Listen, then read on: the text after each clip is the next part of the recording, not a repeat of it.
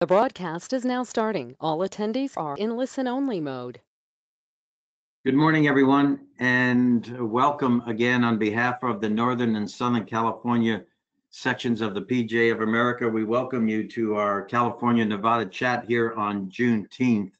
And as we've done and have been doing since the middle of March, pretty much early April, our goal is to continue to provide information that's relevant and really important to what's happening to us and with us on a day-to-day basis as we navigate COVID-19 and these days also a very dynamic social environment. It's really an honor to do this, and thanks to our co-host, Executive Director and Chief Executive Officer of the Southern California PGA, Tom Addis, Assistant Executive Director and Chief Operating Officer of the Southern California PGA, Nikki Gatch, and our support team that we don't see, but they're there. And if you can see us, that means they're doing their thing. And that's Bryce Seaver, Caitlin Doyle, and Tyler Miller.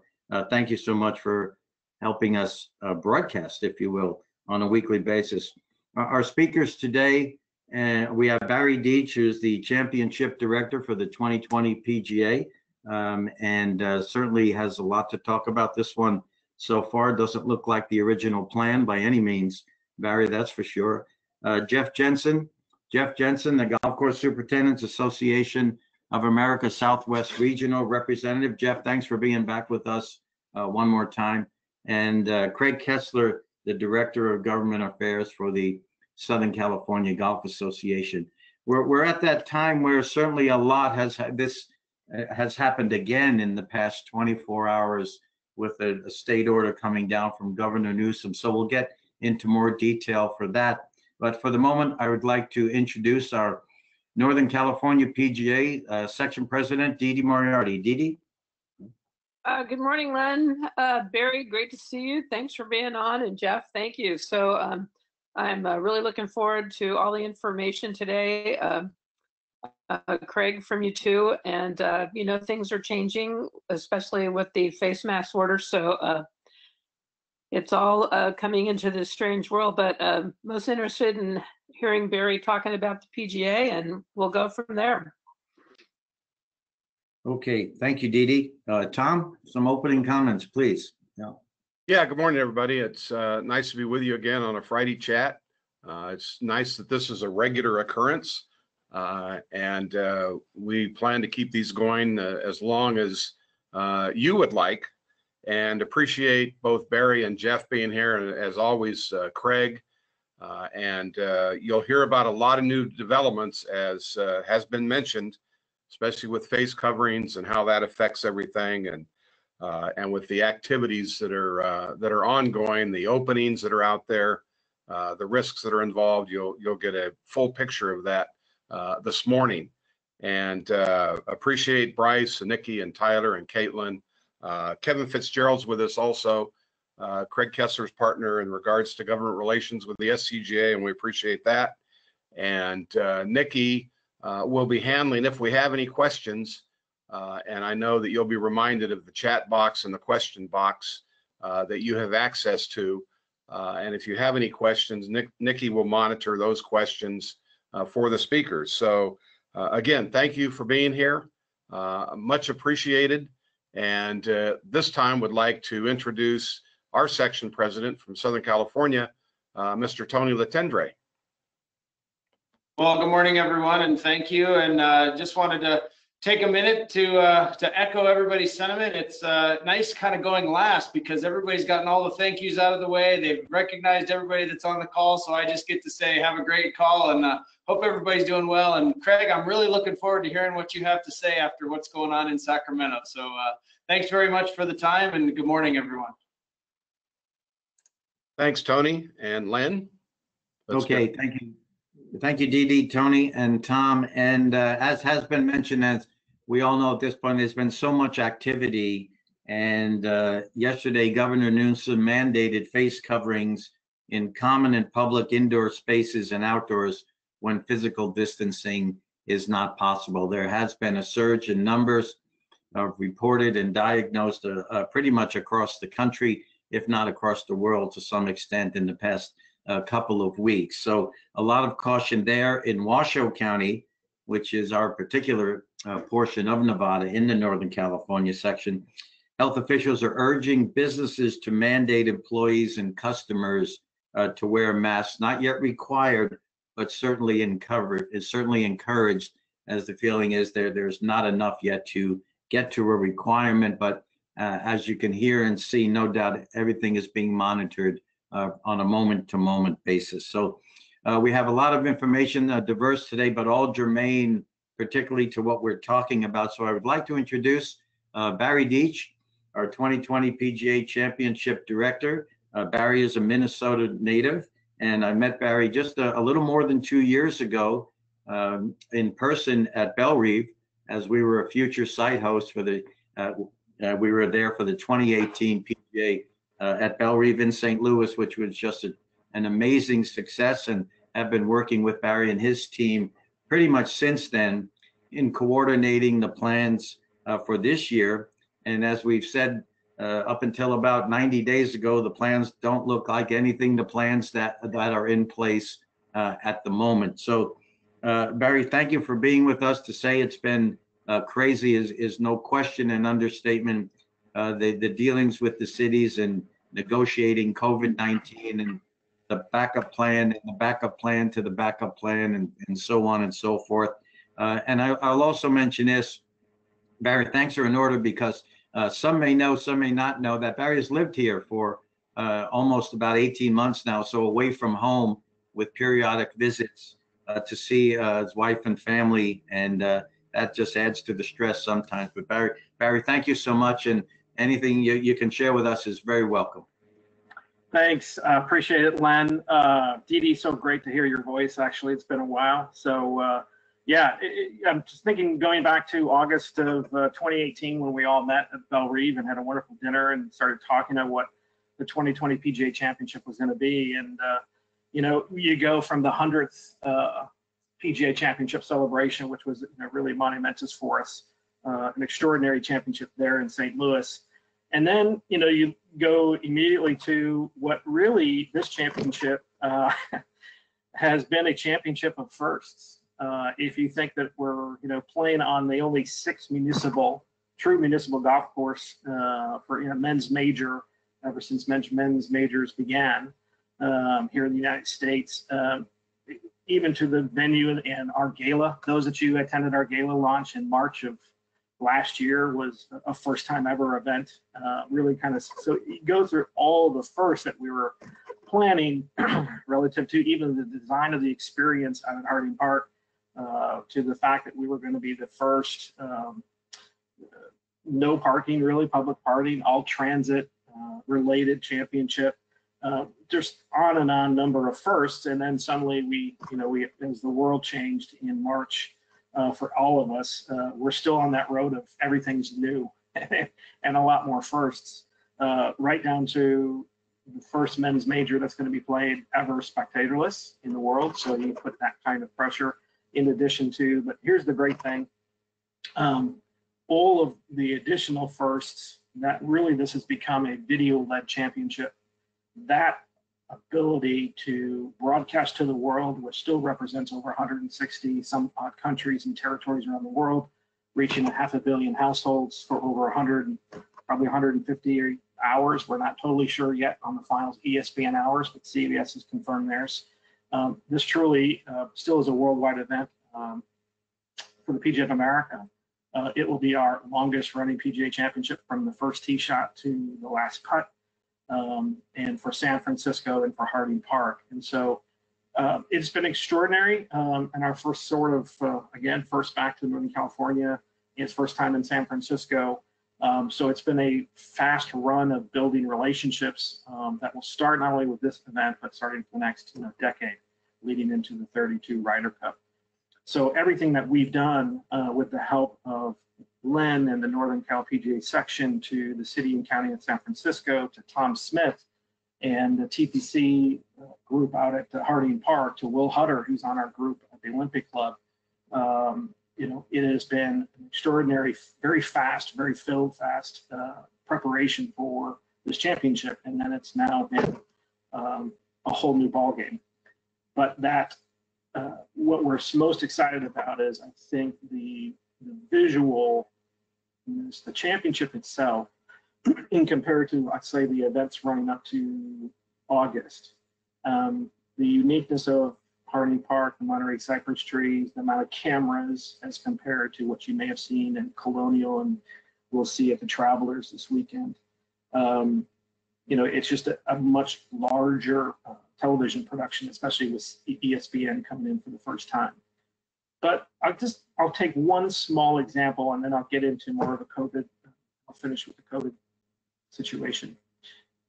Typically, our on-site media center is upwards of the size of somewhere between 34,000 to 40,000 square feet. It typically would seat of 265 plus people. We would typically credential over 800 media representatives.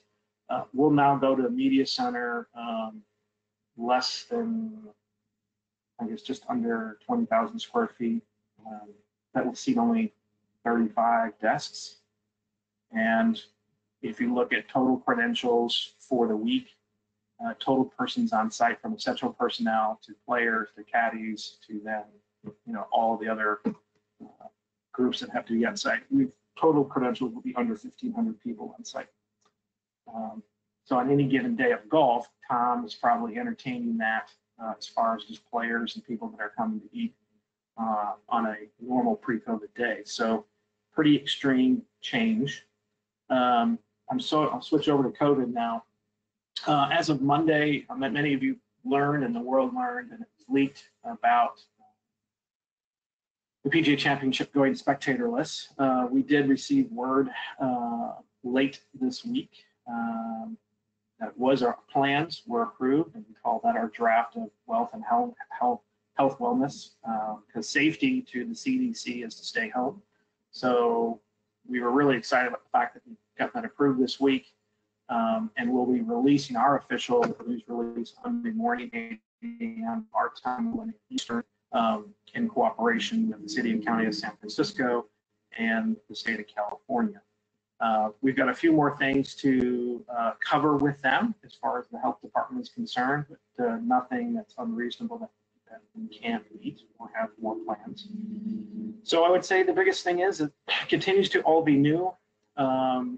We've never kind of charted in this way before. We've never had a men's, spectatorless PGA Championship. We've never worked under a COVID situation like all of you. So if anything, every day has been a changing day, and we keep changing our plans slightly, but I would say within the next 2 weeks, those plans will be pretty much solidified at the end of the day, and we kind of get excited about making the final production for the PGA Championship.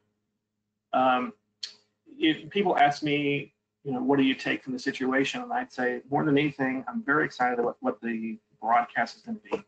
And so we as an organization have been really working with our headquarters team about sort of the importance of the new whys about what this is. This is not a standard PGA Championships. The metrics are different. So how do we really build something and build the excitement around it? And I think I'll frame it this way. You all represent on the ground the love of the game day in and day out. And so our positioning, outside of all the wonderful things that from coaching to all the things that we dispel every day as an organization, I think it's going to be an extraordinary celebration of the game and the love of the game, and why and how important that is as we come out of this COVID situation. So it has been, if you take a communications plan that was planned, you throw it out, and we have been working very hard at redeveloping that, as well as ensuring that our digital side is the most robust it can be, because if there was a metric on this championship, it is going to be both the engagement, number of eyeballs, and our social media digital reach on top of it. So our whole media center has been completely turned up and over virtual media center. And so working towards what probably will maybe become a new standard for how we run our media operations for PGA Championship. So it's been an extraordinary time of change, but I think what we're most excited about is our plan being approved by the city and county of San Francisco and moving forward on those final plans for COVID, and conducting a great championship. So I'll kind of leave the rest of the time for questions because those generally provide the greatest amount of dialogue. So Len, if there's anything more you want me to touch on, that's kind of the top line. So thank you, Barry. And, kudos to you, of course, for the endless conversations and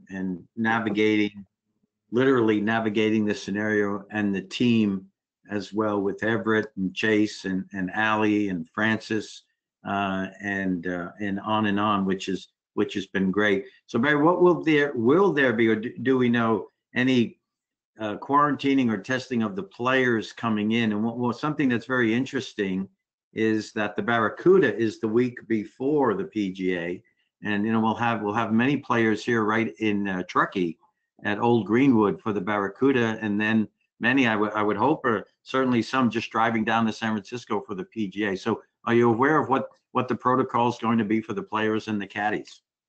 Yeah, so it's we've been working lockstep with the PGA Tour ever since March. So to be quite honest, we're following the strict protocols that the tour has, and now they're going into their second week. And we get that intel through Kerry Haig, our Chief Championship Officer, about how plans are slightly changed week to week, both to the PGA Tour and the players and the caddies. Oftentimes it's described as a bubble, to the point where, but everybody within that bubble for the protection of the players and caddies is pretty strict, and minimizing as many people that come into that bubble for the players and caddies. So yes, we'll be utilizing the PGA Tour testing, which is a mobile testing team called Drug Free Sport, and they'll be at the Barracuda Championship and then simply start with us in the week. We'll have some additional testing through our partner, our medical service partner here for this championship, UCSF.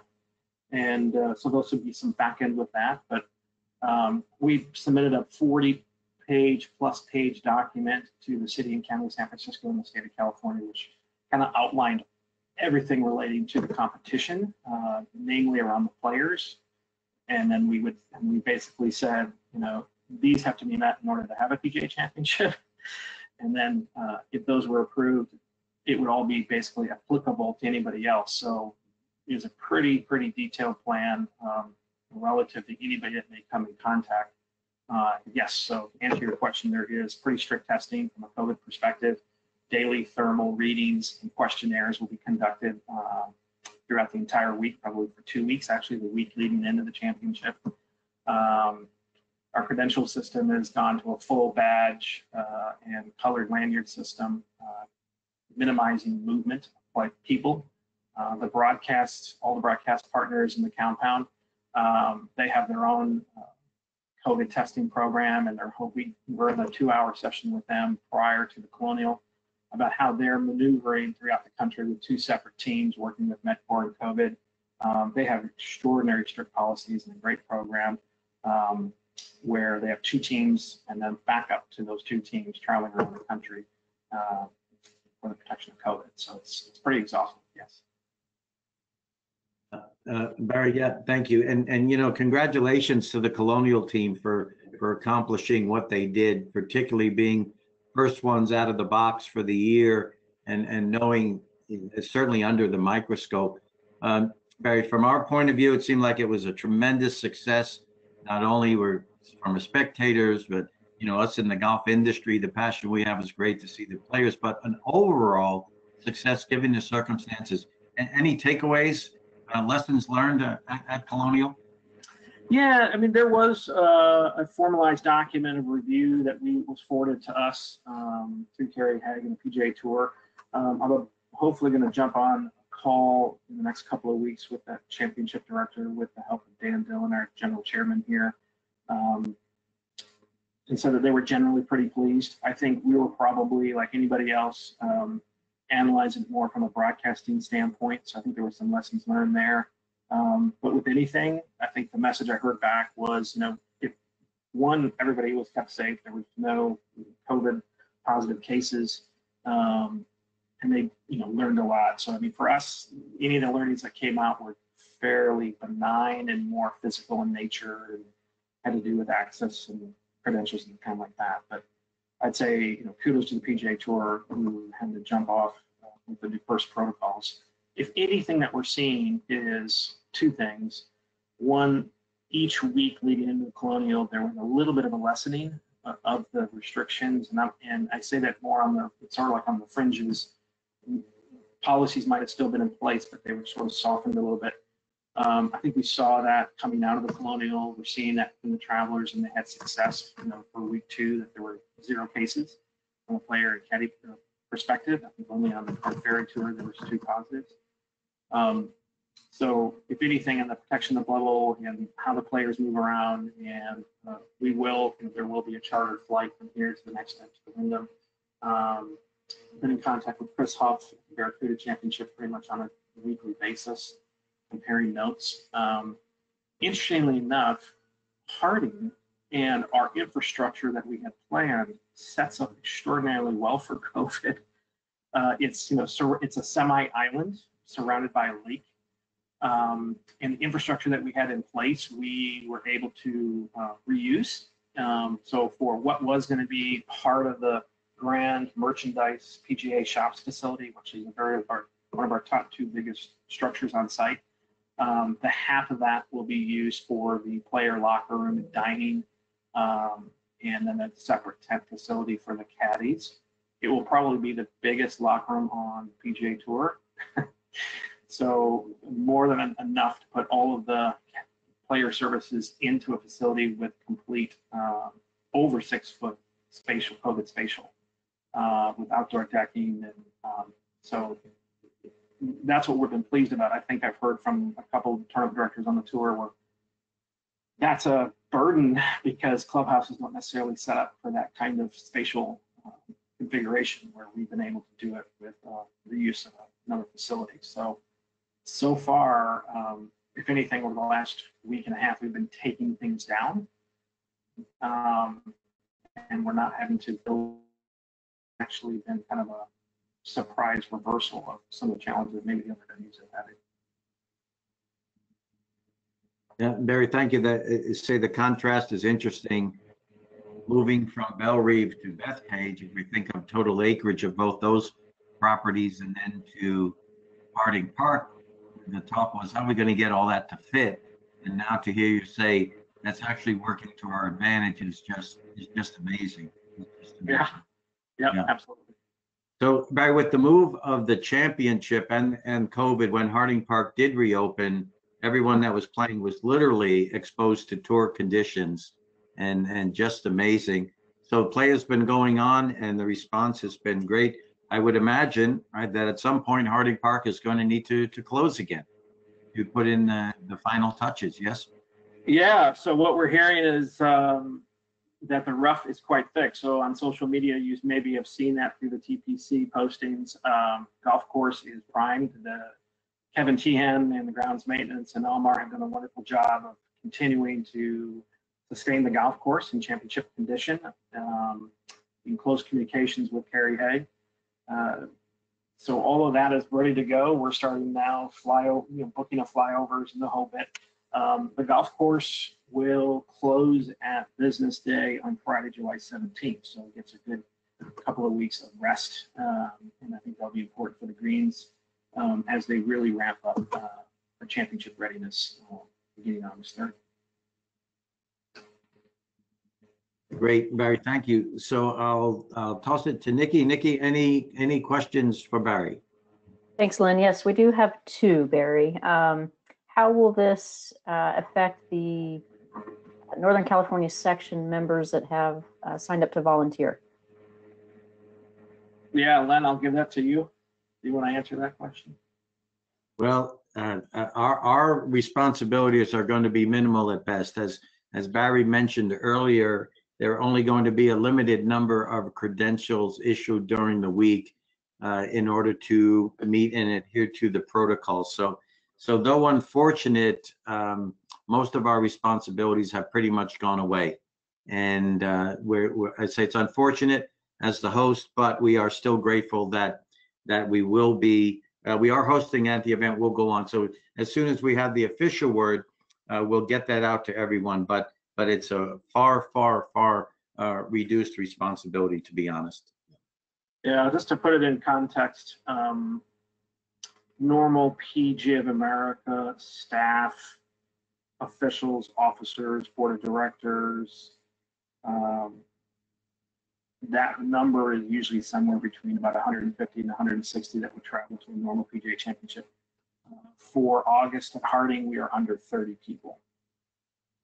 So if that gives you any kind of extreme, and it's vital that the number stays under 1,500 on site, and that includes all working essential personnel, broadcast players, and caddies, families currently as it stands. Could be changed. Again, this is week to week. It could be slightly changed, but I don't see that necessarily happening, because one of the things that we're seeing with San Francisco, as you all know, including with the Bay Area in general, that San Francisco is probably the most conservative in moving through the phases, and continues to be. And the monitoring of that seems to be really having the success from that, to be quite honest. So that's really been affecting our plans relative to who will be allowed on site. And even we've had, I'll give you an example, scoring has changed its location, I think 3 times. And we're now back to kind of original location outside of the clubhouse, because it became too difficult to mix people that were not COVID testing specifically that can get into the bubble versus really protecting the players and the caddies in a very physical way when it comes to exposure. So it is a very minimal people on site. Okay, thank you. One more, since no on-site merchandise shop, will championship logo merchandise be available online? Yes, currently I don't know the full robust. You could go to fanatics.com to get merchandise now. And I don't have the final word, but yes, there is a plan and discussions with some companies, third-party companies, to help us do that. All the merchandise is sitting in warehouses in Chicago as we speak. And we're just waiting for the final word. But a lot of it will probably go through the Fanatic page, which you can currently find today, or there may be even a separate program that will be launched in partnership with the championship. I have not heard the specifics yet. For PGA members, Barry, will that be online on pga.org in the golf shop, or will? Yeah, good question. I don't have an answer to that, but I'll follow up and make sure Len gets the answer. Great, thank you. That's all the questions we have for now, Lynn. Okay, Nikki, thank you. Barry, thank you. And I hope you can stay on for the remainder of our session. And again, congratulations. And you know, we're having the championship. That's a big deal. And everything all the work's been done, as you mentioned, Dan Dillon, and certainly Tom and Andy and Patrick and the team out at Harding Park as well to bring this to fruition.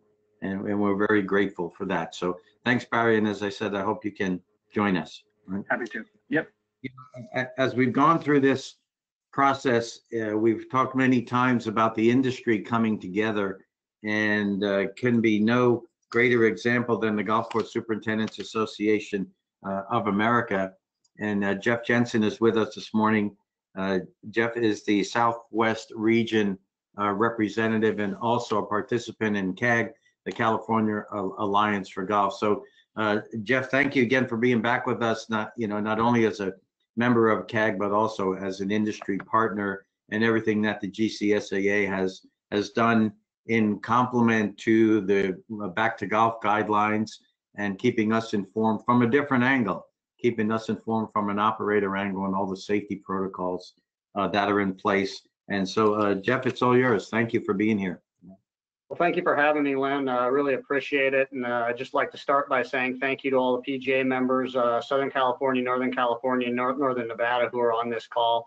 Your efforts are greatly appreciated. What you guys have done from the operational side to keep our golfers safe and to get us back out on the golf courses has been extremely instrumental. So a big thank you to everybody out there. Just it's a team effort from all of our organizations, California Alliance for Golf, our regional golf associations, PGA, GCSA, golf course owners and many others to get this up and running and to keep it up and running as we could be going through a second breakout here at any point. So before I get into the COVID, I just want to follow up on Barry's excellent talk there on the PGA Championship.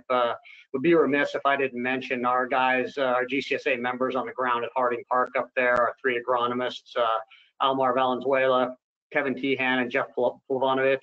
The 3 of those guys have been, just doing excellent work through all of this. It's going to be pretty easy for me to remember where I kind of where this COVID-19 broke out, because I was actually at Harding Park the day that it all kind of hit the fan up there. I was doing a visit up there with the guys and seeing the course. So that's kind of where I'm going to remember when all the news of the COVID-19 really started to break out. So, but those guys are doing a tremendous job. And as Barry indicated with the PGA, members there, we typically have a much larger presence as well at the major championships. Typically our board of directors will have, sometimes upwards of 100 volunteers on the maintenance side of it, which we did at the U.S. Open at Pebble last year. Those numbers are on both sides are going to be extremely decreased this year as well. I'm kind of actually waiting to hear back on what the exact plan is going to be now from our CEO, Red Evans, on that. But while Barry was speaking, I was just actually doing some texts back and forth between Kevin Tehan up at Harding and myself. So again, those guys are doing an excellent job up there. It's going to be a great event. It's going to be a little unusual without the fans, but again, we appreciate the cooperation of GCSA and the PGA, and glad we can be part of putting on such a super event. We know the golf's going to be tremendous, just as it picked up at Colonial last week. Those guys didn't miss a beat, and it's great that golf's back, and it shows what we can do from a social distancing perspective, and we're the first ones back on board, basically, from a professional sports side. So it's great to see. So moving into the COVID-19 updates a little bit, I know Craig Kessler is going to be on here, so I'll let him handle California. I know he'll have a lot to say about that. But just some brief updates from Nevada. Earlier this week, our governor, Steve Sisolak, held a press conference. He declared that the state of Nevada is not yet ready for phase 3. We are hoping in phase 3 that we might be able to go back to dual rider carts. That is what the Nevada Golf Alliance lobbyist has been working on. As of right now, again, Governor Sisolak decided not to move to phase 3. He indicated the virus will obviously tell us when it's okay to move to that. As Len was talking about earlier, we've had an uptick in Nevada as well. Not as severe as you've seen probably in California, obviously not anywhere close to Florida, Arizona, or Texas. But we have had a slight uptick in cases, obviously some of that due to testing, and we've had a slight increase in hospitalizations, nothing to get overly concerned about, but I think the governor is probably being, a little bit smart on this one, and doing the right thing as phase 2 has most of our stuff in Nevada open. Our golf courses are moving forward. It's an extremely busy May. Most everyone I've talked to in the state has been doing record rounds, especially in the southern part of the state for the month of May. So obviously the single rider cart has been the most difficult thing to deal with from a maintenance standpoint. It puts a lot of pressure on the golf course, a ton of compaction, 4 carts per group. So that's been difficult from that side. And then obviously it's pretty simple from the operational side. It's a lot of abuse on the golf carts. It takes a ton of staff to sanitize them and clean them. So that's been the big issue, and that's something that we've certainly been working on as a Golf Alliance moving forward there. So that'll be the issue coming forward. A couple other things. Governor Sisolak did announce that they're going to have a special legislative session in Nevada. That was something that was kind of up in the air for a while, but he has not announced a date, but that is probably going to happen within the next 2 weeks. So he'll call everybody together, get them up in Carson City there, and they'll begin to talk about the current $888 million budget shortfall, which is this year, which actually the fiscal year ends June 30th. So they'll be talking about that, and just as importantly, they're going to be talking about the $1.3 billion forecasted shortfall for next year, which starts July 1st. Of the approximate $888 million right now that we're short this year, approximately half of that is going to be covered by the rainy day fund that has been set aside by the state. A little over $400 million will go towards that. They've also put in obviously a number of things statewide, furloughs, layoffs, and a number of other stuff to help make up for the current shortfall. As the legislators start to discuss what next year is going to look like. While the governor hasn't exactly come out, he's not wanted to raise taxes in the past.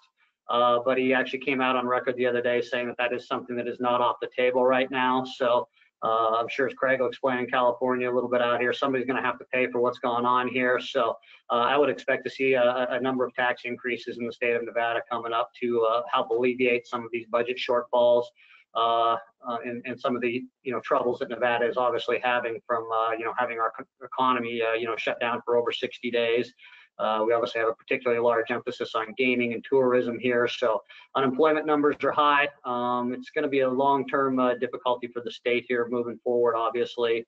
As I heard somebody say the other day, they said sometimes it's not the earthquake, but it's the fires that get you, and we'll see if that holds true moving forward, but we certainly should have concerns about the economy moving into the fall season, particularly in the southern part of the state and other parts where we get a lot of tourism. So again, that's a little bit about what's going on in Nevada, I think. And again, just a great job by our PGA professionals up in the north as well, up there in Reno, just doing a great job of social distancing and getting our golfers out on the golf course. So again, appreciate that of the COVID side of it. So that's kind of the local update. As far from a national perspective, GCSA continues to produce materials along with the PGA of America. Our Back to Golf series has been updated. Some videos just recently came out, which I know you're all aware of. So the two sides have really worked together on this to put out some outstanding materials to educate both sides of the industry, operations side of it and the maintenance side of it. So we're keeping our employees safe, we're keeping our guests safe, and we're able to try to withstand some of the economic fallout from this and get golfers out on the golf course. We continue to lobby as well. One of the big things we've been obviously lobbying on is the inclusion of 501c6s and 501c7s in a potential round of relief that could be coming up. The HEROES Act, which was passed through the House last month, will not be passed through the Senate. We're obviously aware of that, but 501c6s and 7s were included in that. We hope that if there is a future relief bill, something that both sides can agree on, that will be included in that as well, to be part of the PPP efforts, if those are so inclined to be included in the next round of relief. So a lot up in the air there, but it's something that GCSA, we have a federal lobbyist on the ground, Bob Helen in Washington, D.C. He continues to lobby on those issues, as well as many others concerning COVID-19. So again, it's a team effort out there, and we appreciate your support, and thank you again for having me on the call today. And if there's any questions, I'll be glad to take it. If not, I'll be glad to turn it back over to Len and Nikki. Thank you, Jeff. That was a tremendous amount of information. Again, thank you for all the work personally and as an association coming together. So I do have to agree, and kudos to Kevin Tehan and the team. They were on it right away, even 18 months, 20, 21 months ago, in getting Harding Park prepared. It was evident immediately, and what a joy to watch the way it was done so professionally in crafting what was a tremendous layout to tour standards, which bringing back tour standards actually. So Jeff, as I asked Barry, any takeaways from the maintenance side from Colonial? Obviously, just very impressed with what they, the product that they put together down there. Golf course looked beautiful, and they had some high temperatures down there for June, obviously in the 90s. Had a little bit of wind here and there as well, but they did a terrific job of doing that, putting it together, and also maintaining the safety protocols there for the maintenance staff. And again, these guys are doing this just as you guys are on the operations side. They are doing this very short-handed. The volunteer aspect is just not available to us right now. As your PGA members volunteer for all these events, our GCSA members volunteer for these as well. At any given tour stop, you're going to have 30 to 50 guys typically that are top-notch superintendents from around the country, or from around the region, at least in the Texas, in the Colonial aspect there. They would have had some of the best superintendents in Texas on that staff during the week, and they're having to do it on a short staff without that talent out there. So that's the biggest takeaway that I have seen, is that these guys are still able to do it on a smaller crew, still be able to produce tour-like conditions, and that's something I expect to see up in San Francisco with Kevin and Jeff and Almar as well. I know they're going to be able to get it done, and that's what the superintendents do. They're creative, they're hardworking, and they find solutions to problems in a quick manner. Very much so, Jeff. Absolutely, absolutely. It is science meets magic most of the time in the superintendent world. And thank you for that, Jeff. Nikki, any questions for Jeff? I don't have any at this time, Lynn. Thank you. Okay, Nikki, thank you. So Jeff, thanks again for being with us, and I hope you can stay should some things come up during the session, and if not, I will certainly get them to you after that. So thanks for being part of us again, Jeff. Thank you, Len. I appreciate it, and I'll stay on the call. Thank you. Okay, next up from the Southern California Golf Association, our Director of Governmental Affairs, Mr. Craig Kessler. And Craig is pretty much our leader through our California Alliance for Golf discussions as well. So Craig, once again, a full plate of news around the state, around Nevada, around the country. So it's all yours. Thank you, Len. Thank you, Tom. And thank you, Jeff, for lightening my load today. Much appreciated. First, I'd like to tag onto something that Jeff mentioned about single rider carts and double occupancy carts. California is a little bit different than Nevada in the sense that double occupancy carts are permitted in the statewide order with a partition down the middle and with a requirement that the two persons sharing the cart don't touch each other's equipment or never get onto the other side of the cart. However, most of the counties in the states have superseded that with stricter rules about carts. And most of the counties I'm aware of, for example, Los Angeles, San Diego, and Ventura, in the southern part of the state, only permit single rider carts except for members of the same household. But as I read it, Orange County and Riverside County, at least as of today, do hew to the statewide order, so they are permitted on that sort of basis. We'll see how long that lasts. As Jeff also mentioned, Nevada is seeing an uptick in COVID-19 cases, not on the level of Arizona or Alabama or Texas, but a little bit less than California. And I'm going to guess that and some really sort of unfortunate things that happened in Orange County led the governor yesterday to come a little bit off of his position of broad deference to the counties in making the rules, in that he instituted a statewide standard that's mandatory for all of the 58 counties to follow with respect to face coverings. Ironically, and I'm going to, instead of the SCGA put out, and many of you received the alert that we put out within about an hour of the governor's edict, and it's very complicated, but breaking it down and what it means in practical terms for a golf operation, it means that in all counties, and that would include Orange and Riverside County, which have been a little bit more liberal than the others on all matters golf, all matters COVID-19 for that matter. It means that in what we're referring to as common areas, face coverings are required. So when you're enjoying the new in-house dining per new rules, when you're up near the clubhouse, when perhaps before you tee off, or what we refer to as common areas, and that's the rule right now in Los Angeles County, and will largely remain the rule now that the state has acted, face coverings are required, but they are not required on the golf course by what the governor did yesterday. So once you tee off and play 18 holes, the face coverings are not required. Now, there are some jurisdictions, for example, the city of Los Angeles, which added a level of regulation over and above the county, which added a level of regulation over and above the state. Those face coverings are technically required while on the golf course as well. We've been a little bit hopeful that when the county of LA updates its golf order, which we hope happens today, if it doesn't happen today, it'll happen one day next week, to permit a number of relaxations involving practice areas, group play, group lessons, junior programs, et cetera. We have been sort of hopeful that the city of Los Angeles might go to the more expansive county rules regarding face coverings. But given what the governor did and what he said in doing it, that I wouldn't count on that necessarily moving forward.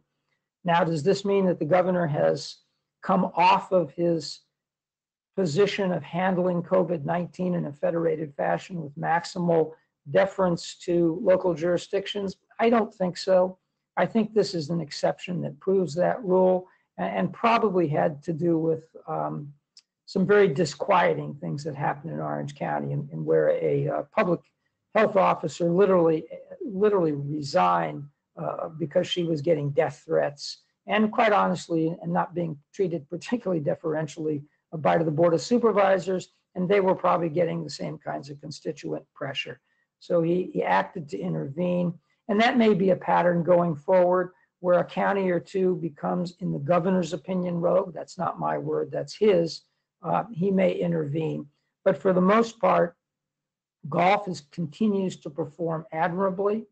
My experience has been in being contacted by an awful lot of Southern California Golf Association clubs, is that they are almost a little bit overly meticulous in trying to get down to what the black letter law is on every small thing that they do on the golf courses. And so ironically, unlike a lot of other sectors in this state, where it seems like practitioners are looking for loopholes to become more expansive, the golf industry is almost a little bit reluctant to go back to the first principles I keep directing them to, which are, keep in mind that anything and everything you do needs to be judged by whether you're maintaining strict social distancing and you're maintaining strict social common touch point controls. If you're doing those two things and you're not otherwise violating something specific in your local order or in the state order, then you're probably on solid ground. But I think all the efforts of the organizations represented on this call, I know the joint efforts in Southern California as the SCGA and the SCPGA have partnered on all kinds of, in fact, President Tony Latendra is a star in one of those YouTubes that we put out.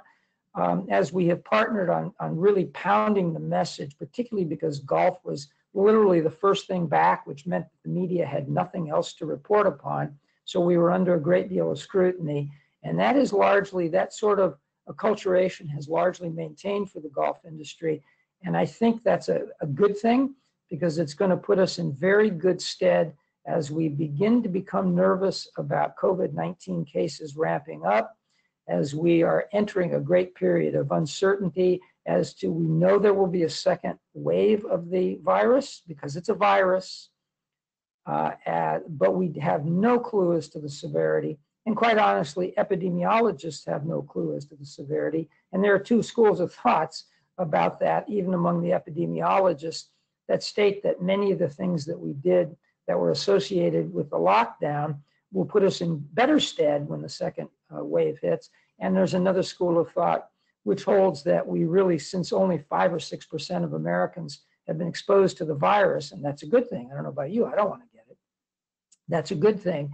But we need to get, but that also means that we are nowhere near having the herd immunity that ultimately acts in a very similar fashion to a vaccine. Yes, there's some encouraging news about the vaccine, as perhaps as early as this year.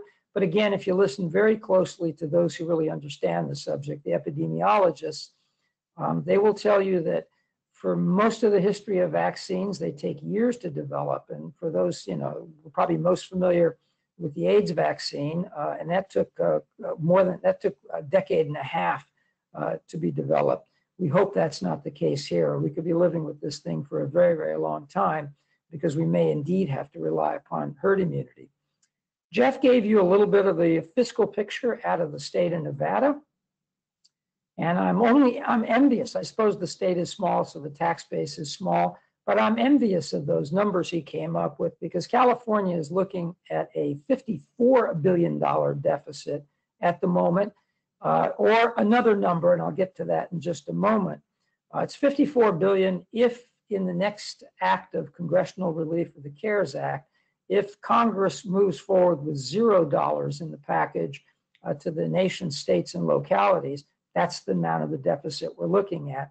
If they move to anywhere from the $500 million that's being talked about in the Senate, all the way to the $500 billion, all the way to the trillion that's actually in the House bill, then you're looking at a deficit in California of 18 to 31 billion. Now, in the history of California, that's not a particularly alarming number, but what makes this particularly troublesome is the fact that it was only, 12, 13, 15 weeks ago, we were not only looking at a $20 billion rainy day fund, but we were looking at adding an additional $3 billion to it when we get to the end of this fiscal year, which is in a matter of days from this, but is on June 30th. And now that $20 billion is gone, and we're looking at anywhere from 18 to a $54 billion deficit.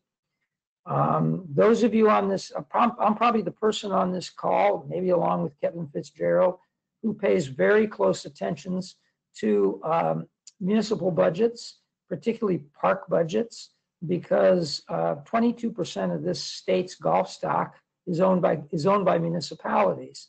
About 40% of the golf played in this state or more is on municipal systems, and close to 100% of all of our Grow the Game programs and developmental programs occur on that 22% of the state's golf stock. And its fate, whether you're an enterprise fund or a contracted or privatized situation, there can be some layers of protection, but there aren't enough layers of protection to protect those systems from the depredations of what amounts to basically absolutely imploding municipal budgets. So to give you an example of what I mean by what does that mean in real life, the County of Los Angeles has canceled every one of its programs. Most of those are for kids this year or on an indefinite basis. The only things moving forward are those that are fully supportive in terms of cost recovery, and there are very few programs that amount to that, or those, the handful that actually generate revenue, and golf is in that handful. So we should probably be very grateful that municipal golf, at least in those places in this state where they're in highly packed urban areas and they're successful, that they will continue. I wouldn't count on any of the projects that were funded prior going forward. And obviously there's going to be a period of time, and all of us on this call understand that golf courses are very capital intensive, and the degree to which you, particularly in the municipal sector, starve them of the revenues necessary, the funds necessary to fix that infrastructure over time, whether it's greens, tees, irrigation systems, parking lots, clubhouses, that the farther and farther you fall behind in those efforts, the harder and harder it is to catch up in the future. So that'll be the main problem from these imploding budgets for the successful systems. For those in parts of the states, particularly in places like Tulare or Stockton or some of those places which are off the beaten path a little bit and were struggling 15, 16 weeks ago, that we may not see them on the other side of the pandemic. And I think of particular concern to the golf industry is that I think we all know that the little developmental facilities, the little 9-hole 3-pars, the driving ranges, all those kinds of things, they've never been profit centers. And this is the kind of time where governments are literally doing triage. Do I close that lost leader that may benefit the golf community, or do I close it and keep my fire department intact, or do I lay off, or do I discontinue a few positions in the fire department and keep a 3-par golf course open? So in that regard, we could end up on the other. We will end up on the other side of this pandemic at some point. And while there's some silver linings in what we've discovered, as Jeff pointed out from Nevada, I'll say in spades here in California, particularly Southern California, that the shocking thing is just how much the numbers are up on golf universally. And it seems to be going beyond the honeymoon period. We understood when, and I've discovered more than anyone, that when golfers can't golf, they become very crabby. And sometimes when they become crabby sitting at home, they call the government affairs director of their golf association to explain that crabbiness and why am I not doing more to get them back on the golf course. So I know they're back on the golf course, and that's all very good, but that's maintaining beyond that honeymoon period. And I think that's a silver lining for us moving forward. We can build on that. That's a strength we discovered that perhaps there's a reason why golf has maintained its popularity. Sometimes it goes up and sometimes it goes down. And I think we focused a little too much in the last 10 years about the down part of it, but maybe we discovered that something's been around for 500 years, has a pull within human nature, and we found it out during this crisis. But we also discovered, and while we may have arrived at this particular moment well prepared in that regard, and we really benefited in California from something that Len made clear when he introduced Jeff, is that the degree to which we began cooperating and working together across jurisdictional lines and organizational lines in California really put us in excellent position. And to me, it is the one reason that I've given to the other recreational communities that have contacted me. And they've contacted me because they want to know what it is that golf understood that they didn't, because we were the first thing introduced, at least in Southern California's 10 counties. We beat out beaches, we beat out parks, we beat out playgrounds, we beat out hiking trails and walking trails, nature centers, and many of the things that most who don't play golf might have assumed were more amenable to social distancing and coming back on board. And I think the only thing we may have discovered, we're not smarter than they are, except we've been working together. So on day one, we understood we had a goal to be that first thing reintroduced back. And we made that case, and we made it together, and there was no dissonance or dissent. And I think we've largely been through that, and we're in pretty good stead moving forward.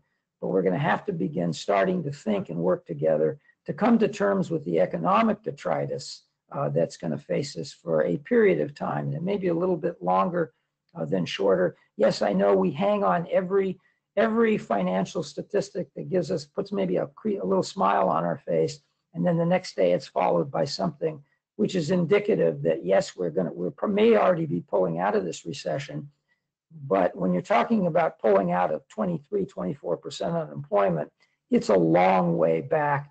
And I think we have to never forget that despite the popularity at the moment, longer term, golf is something which is a middle class recreational activity, and it's dependent upon a strong middle class that feels confident about the future and feels as if they're free with their discretionary income.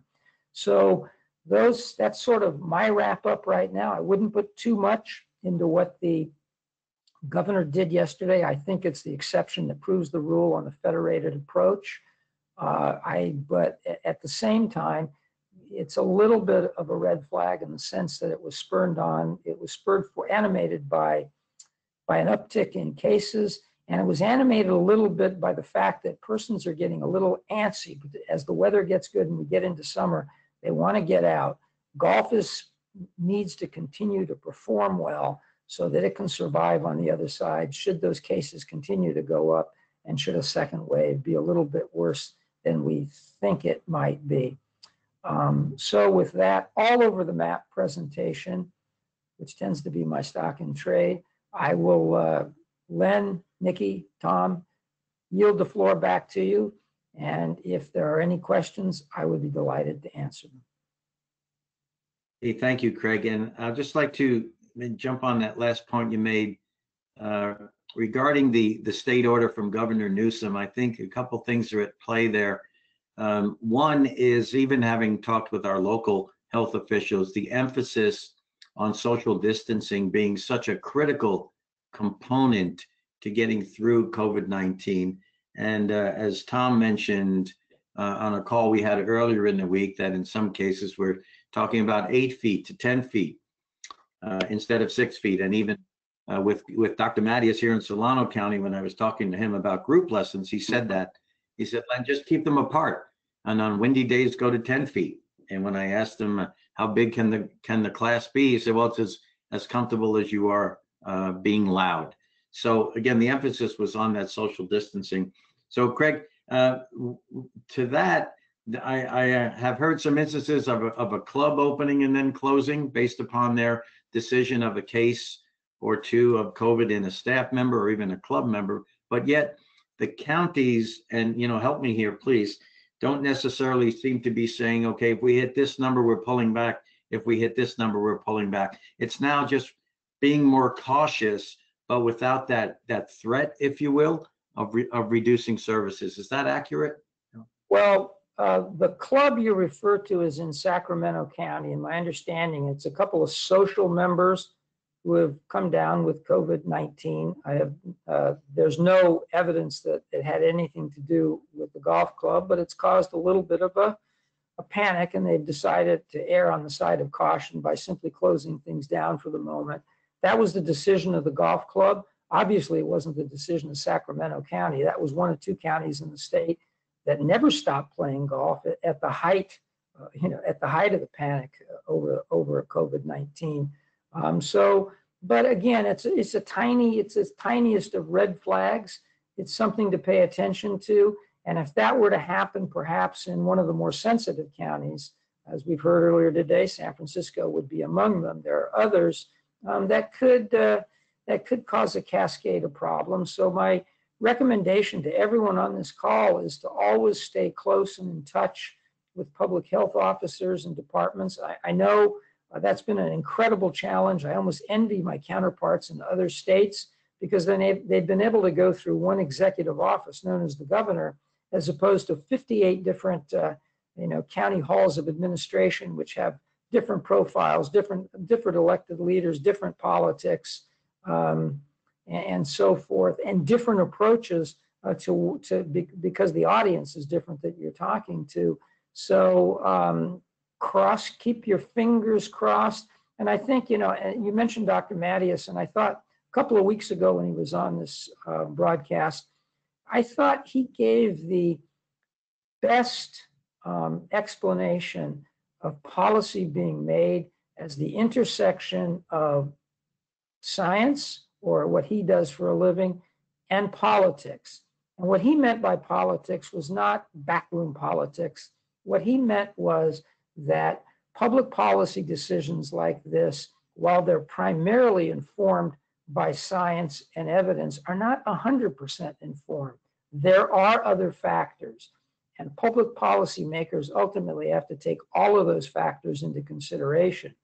So, and that's my way of segueing to probably what I think is the upshot of your question, is that it isn't just entirely a numbers game. It may have been at the beginning of this crisis because there was a sense that this could go completely off the rails and out of control, and it had to be brought under control. But in the last 15 weeks, epidemiologists and scientists have learned a great deal. They've learned that some of the things they understood about COVID-19 have been confirmed, but many others have not, and then further questions have been raised. So it's a crapshoot. I mean, it's very ambiguous, and I know that particularly for whether you're a GM, whether you're a golf course superintendent, whether you run a facility, I've said this so many times, you're looking for definitive black letter law answers. Under circumstance A, what do I do? What do I do? What can I not do? And so forth. And I know it can be frustrating when the answer is as extended as this. And that's why I keep bringing everyone back. And I'm glad to hear Dr. Mattias is a wise man. And I'm glad to hear that he put it that way to you. Just go back to the first principles. Go back to the ends we're trying to accomplish with all of these rules. And that is keeping people separate from each other and not sneezing or coughing or talking loud in close proximity, and trying as much as possible. It's impossible to be 100%, that those things that they're not touching a lot of things in common, particularly in an enclosed space. And don't forget, one of the things that epidemiologists have learned that they didn't know 10, 12 weeks ago is that COVID-19's propensity to be spread from human to human is considerably greater indoors than it is outdoors. And again, this is another one of these factors about our game played on 400, 500 yards expanses, and with four persons who can stay separated from each other and can handle, and we have technologies with pool noodles and so forth that can handle people not even having to bend over into the same hole. So that we're lucky in that regard. And so keep that in mind. Now, lessons have to take place on a driving range or at somewhere like that. And again, that's just duplicate as to the greatest degree possible what you're able to do out on a golf course, on a practice range, and monitor that. and you're probably on very, very solid ground. I hope that answered your question and then some. Thank you, Craig. And I will say for everyone there, please be sure to stay close to the Back to Golf guidelines, as certainly they are superseded by any local, state, county, or city guidelines, but they have been the basis all around the state and the country in terms of assisting those not necessarily in the golf industry who are writing the protocols and understanding the issues and understanding the solutions to those issues. So they've been very, very effective that way, and we're grateful for that, as it was such an amazing industry initiative. So Nikki, any questions for Craig? None right now. Thank you, Lynn. Okay, thanks, Nikki. Craig, thank you. So with that, I will turn it over to the Executive Director and Chief Executive Officer for the Southern California PGA, Mr. Tom Addis. Tom? Yeah, thanks, Len, and thanks to everybody. Just a couple of comments, if I may. A couple things that Craig mentioned. You know, we've used the term responsible, the word responsible on numerous occasions, and our responsibility that we must maintain through all of this. I liked what Craig mentioned also, that two words, to pay attention. I think that's really valuable advice that we all should heed. Is pay attention to what we're doing, pay attention to what others are doing, because we're out there leading the way. Our golf courses, our golf facilities, and that's what's been said over and over and over again, and the recognition as an outdoor activity, we are setting a great example, and we need to continue to do that. And we can do that by being responsible, as we've said, and by paying attention to what's going on around us. Best practices, even the things we need to correct, we need to pay attention to. The other thing that struck me is when Craig said, wish we had a singular relationship with agencies, but that's so important out there, and county by county and city by city, that all of us, whether we're at our golf course or golf facility, get to know our local governance, get to know the health officer, get to know these community leaders, because it's during this time that you can work with these leaders in order to prove what we do, prove that what we are doing sets an example. And I would just strongly recommend going forward, because we don't know what's going to happen, you know, with everything that's going on with the spikes, and we just don't know. So I would just say, again, pay attention, develop these relationships, which is going to be better for everyone, better for your facility, and so important. So thanks to Barry and Jeff and Craig, as usual, Dee Dee and Tony, and Nikki and Bryce, thanks for doing what you do. And Len, always. Next week, I want to make a comment about one of our guests, and we're having Mike Davis, who's the Executive Director, CEO of the United States Golf Association, next week, along with Dr. John Landsberger, who's a retired physician who is a COVID-19 expert. And he is on the COVID task force, among other things, here in Southern California and with various hospitals. So that should be very eye-opening. And I'm going to leave it with that in conversations with him over the past few days, distancing is the most important thing that we can do, along with not touching our face. He was really explicit in his conversation about that, and I believe he will be next week as well, but definitely 8 to 10 feet, definitely, and that's critical.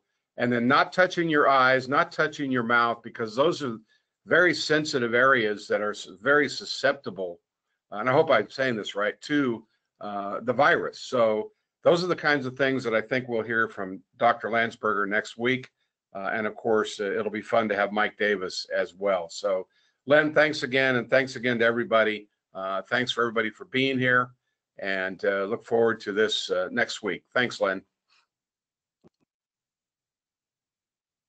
Okay.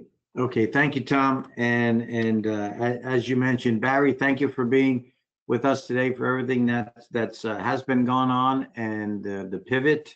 And we look forward to a great championship in about 6 weeks or so. Jeff, thank you so much for keeping us in tune with what's happening around certainly Nevada and California, but around the country as well, and for everything that the superintendents are doing to keep us in business and to keep us safe and still providing just an absolute tremendous experience for our customers and members and colleagues. And Craig, thank you and Kevin for keeping us abreast of the myriad of negotiations, if you will, that are coming out of Sacramento and of Carson City, that we're in really good hands there. Tom, we look forward to Dr. Landsberger and certainly Mr. Davis next week as we continue on. And to everyone, please be safe. And as Tom mentioned, we've come to the phrase, be responsible now. And our kudos, as we've said, in visiting facilities around our section, around our state, the effort that everyone is putting forward in adhering to the guidelines in so many individual cases, in so many individual ways to keep the game glowing and keep the game growing and to keep the game flourishing. So this is a team effort beyond any that probably most of us have experienced, and the industry effort coming together in the creation of the Back to Golf guidelines and safe. So also a shameless plug, can't let that opportunity go by. Next Sunday is our semi-annual meeting here at the Northern California PGA. So for those that are on the chat today, please be sure to sign up for that, our virtual meeting next week. It's going to be terrific. So everyone, again, thank you for participating. Thank you for the comments, the questions, for staying close, for keeping us the professional organization that we are. Please be safe, please be responsible, and enjoy the weekend. See you, everyone.